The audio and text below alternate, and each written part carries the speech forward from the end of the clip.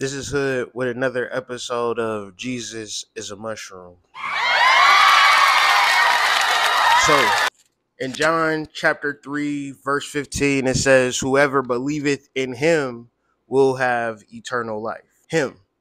John 3:16, it says that God begot his only son so that we can have eternal life. So, a lot of people think that they're talking about some white boy with sandy blonde hair and a beard that God sent down here. But that wouldn't make sense. How many white boys you know with sandy blonde hair ever saved you?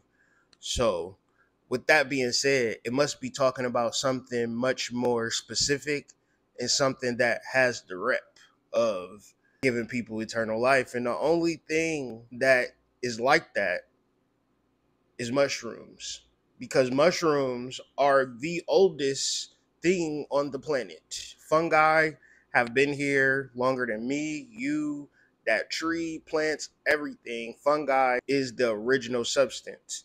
So it knows a lot of stuff, right? Every plant, every tree owes its greatness and magnitude to fungi.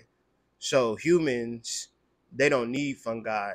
They could deal with a sandy blonde haired white boy with a beard. And from there, as long as you have that guy, everything's gonna be okay. And it just doesn't make sense to me.